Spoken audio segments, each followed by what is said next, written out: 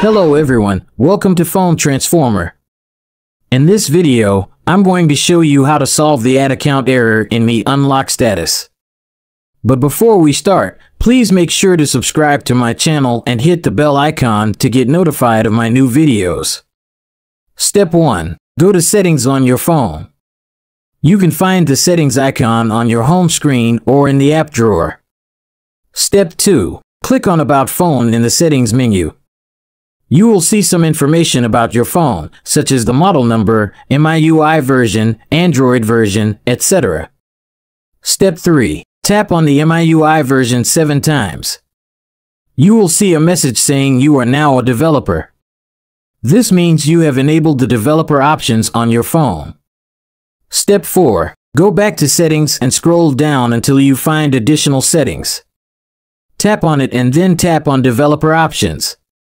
Step 5. Enable USB debugging and OEM unlocking. These are two options that allow you to connect your phone to a computer and unlock the bootloader. You may see a warning message asking you to confirm your action. Just tap on OK or Allow. Step 6. Tap on Mi unlock status. This is the option that lets you check the status of your bootloader and add your account. You will see a screen with a padlock icon and a message saying this device is locked. Step 7. Tap on Add Account and Device. You will be asked to sign in with your Mi account. Enter your email or phone number and password and tap on Sign In. Wait for a few seconds until you see a message saying Added successfully.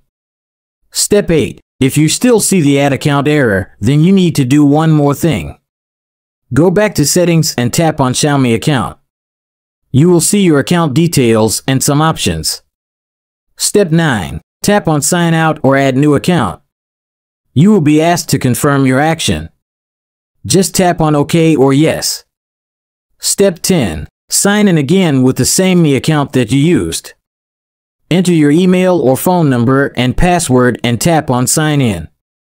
Go back to Mi unlock status and check if the error is gone. That's it for this video. Thank you for watching and I'll see you at the next one.